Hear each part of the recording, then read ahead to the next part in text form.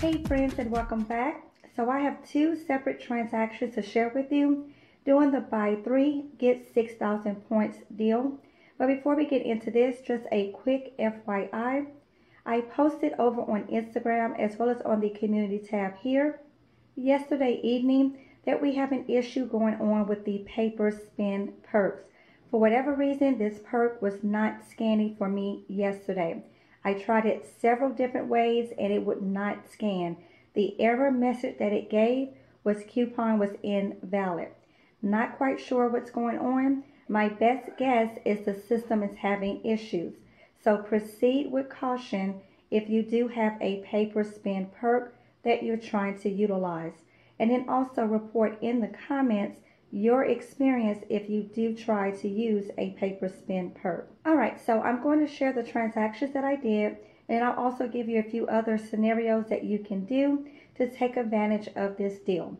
So first transaction, I picked the Tides priced at $11.99, and I paired it with two of the Always pads. I picked up one of the teen pads priced at $8.79 regular price, but they are buy one get one half off. And I paired it with the Always Infinity, and these are $8.99.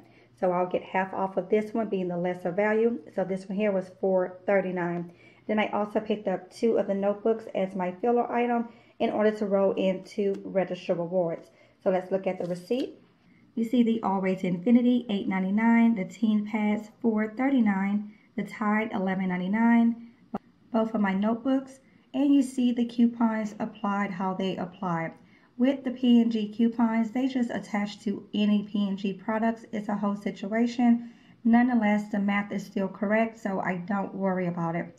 So the $3 is actually for the Tide, and then $2 on the pads. I used two $5 register rewards, which attach to the notebooks. So subtotal $9.35. With tax $10.12. I used 10,000 in points, paying 12-cent cash out of pocket, and we got back 6,000 points for buying 3. This is a buy deal, so you can use points to pay, and you will get the points back. You can even buy 6 participating products in a single transaction, and you will get 12,000 points back if you do. Now on this transaction here, I did have a digital coupon that should not have applied.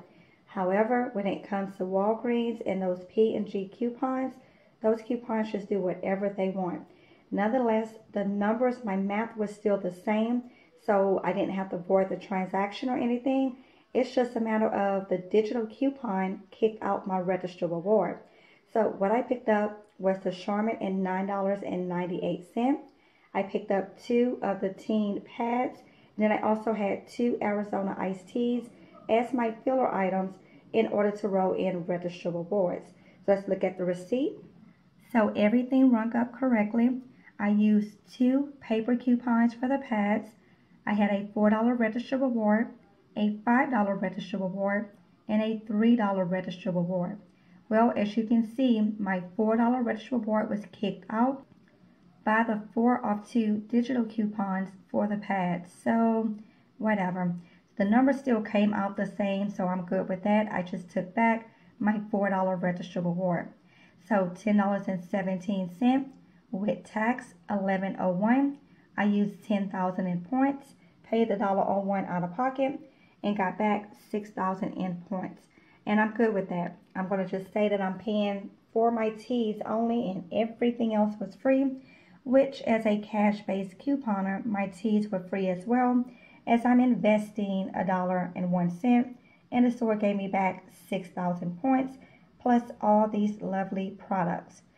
So yeah, that $4 digital coupon is a $4 off 2 for the Always pads. It should not have come off, but as you see, it did. It is Walgreens, so yeah.